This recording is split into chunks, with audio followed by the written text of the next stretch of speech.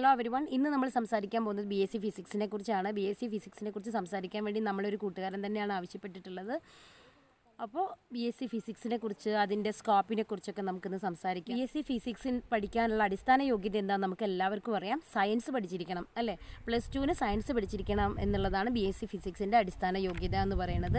പലപ്പോഴും +2-നാണെങ്കിലും 10ാം ക്ലാസ്സിലാണെങ്കിലും ഫിസിക്സ് പഠിക്കുമ്പോൾ ഭയങ്കര ടഫായിട്ട് തോന്നുന്ന പിള്ളേരുണ്ടാവും. അതേസമയം അത് വളരെ രസകരമായിട്ട് അതിനെ പഠിച്ച പിള്ളേരും ഉണ്ടാവും. ആനോഡ്, കാഥോഡ്, അതുപോലെ PNP ട്രാൻസ്മിറ്റ്, അങ്ങനെ കുറേ കാര്യങ്ങളൊക്കെ കുറേയൊക്കെ ഞാൻ മറന്നുപോയി. ഞാൻ അന്ന് പ്രീ ഡിഗ്രിക്ക് വെച്ചിട്ട് ആ സംഭവം നിർത്തിയാണ്. പിന്നെ ആ സംഭവത്തിലേക്ക് ഞാൻ തിരിഞ്ഞു പോയിട്ടുണ്ടായിരുന്നില്ല. ഫിസിക്സിൻ്റെ സിലബസ് എന്ന് പറയുമ്പം ഒരു മെയിൻ സബ്ജക്റ്റിനോടൊപ്പം തന്നെ അവർക്ക് സബ്സിഡിയറി സബ്ജക്റ്റ് ആയിക്കൊണ്ട് കെമിസ്ട്രിയും മാത്സും ഉണ്ടാവാറുണ്ട്.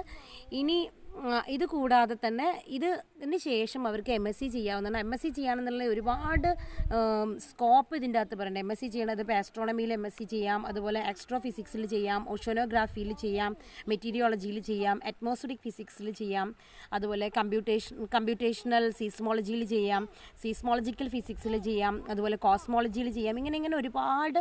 അതുപോലെ പ്ലാസ്മ ഫിസിക്സ് എന്ന് പറയുമ്പോൾ പ്ലാസ്മ എന്ന് പറഞ്ഞിട്ടൊരു 4ാമത്തെ അവസ്ഥയുണ്ടല്ലോ. അപ്പോൾ അതിൽ ബേസ് ചെയ്തിട്ടുള്ള കാര്യമാണ് പ്ലാസ്മ ഫിസിക്സിൽ പഠിക്കുന്നത്. അതുപോലെ മാഗ്നറ്റിസം, ഇങ്ങനെ MSc ചെയ്യാനായിട്ടൊരു വലിയ ഏരിയ തന്നെ, വലിയ ഒരു ബ്രാഞ്ചസ് തന്നെ ഫിസിക്സിന് കിടക്കുന്നുണ്ട്. ഒരു കുഞ്ഞ് ഏരിയ അല്ല, നമ്മൾ കണ്ട ഫിസിക്സ് അല്ല ഫിസിക്സ്. ഒരുപാട് ഡീറ്റെയിൽഡ് ആയിട്ട് തന്നെ കിടക്കുന്ന വളരെ ഇമ്പോർട്ടൻ്റ് ആയിട്ടുള്ള ഒരു സബ്ജക്റ്റാണ് ഫിസിക്സ് എന്ന് പറയുന്നത്. അപ്പോൾ ഇത്രയും സ്കോപ്പ് ഉണ്ട്. നമ്മുടെ രാജ്യത്ത് ഫിസിക്സ് പഠിക്കാൻ തന്നെ ഒരുപാട് സ്ഥാപനങ്ങളുണ്ട്. MSc ചെയ്യാനും BSc ചെയ്യാനും ഒരുപാട് സാധ്യതകളുണ്ട്.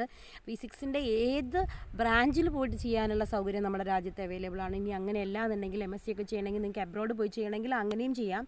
എങ്ങനെ ചെയ്താലും ഫിസിക്സ് നമുക്ക് പറയാൻ പറ്റും. നമ്മൾ എങ്ങനെ വീണാലും 4 കാലിലേ വീഴുള്ളൂ എന്ന് നമുക്ക് പറയാൻ പറ്റും. അത്രയും സ്കോപ്പുള്ളൊരു സബ്ജക്റ്റാണ് ഫിസിക്സ് എന്ന് പറയുന്നത്. ജോബ് സാധ്യത എന്ന് പറയുന്നതും ഈ ഏരിയയിലൊക്കെ ഉണ്ട്. അതായത് സ്പേസ് റിലേറ്റഡ് ആയിട്ട് അതിൻ്റെ ജോബ് സാധ്യത നമുക്ക് പറയാം. ഫോറൻസിക് ലാബ് അസിസ്റ്റൻ്റ് ആയിട്ട് ജോബ് സാധ്യത പറയാം.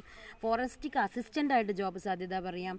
അതുപോലെ എയർ ട്രാഫിക് കൺട്രോളറായിട്ട്, റെയിൽവേ സിഗ്നൽസിൽ, സൗണ്ട് എഞ്ചിനീയറിംഗിൽ, ബ്രോഡ്കാസ്റ്റിംഗ് എക്യുപ്മെൻറ്റ് ടെക്നോളജി, അതുപോലെ തന്നെ ടെക്നീഷ്യൻ ആയിക്കൊണ്ട്, പിന്നെ ടീച്ചിങ്, ഇങ്ങനെ computer programming, power plant operator, ഇങ്ങനെ ഒരുപാട് ജോബ് സാധ്യതകളുള്ള ഒരു കോഴ്സാണ് ഫിസിക്സ് എന്ന് പറയുന്നത്. ഇനി റേഡിയേഷൻ മോണിറ്ററിങ്ങിൽ, പിന്നെ അതുപോലെ തന്നെ സയൻറ്റിഫിക് എക്യുപ്മെൻറ്റ്സിൻ്റെയൊക്കെ ഓപ്പറേഷൻ, ഇങ്ങനെയുള്ള ഒരുപാട് മേഖലകളിൽ ഫിസിക്സിൻ്റെ സാധ്യതകൾ ഇങ്ങനെ വളരെ വിപുലമായിക്കൊണ്ട് തന്നെ കിടക്കുകയാണ്. ഫിസിക്സിനോട് താല്പര്യം ഉണ്ടെങ്കിൽ നിങ്ങൾ ഒരിക്കലും മടിക്കരുത്.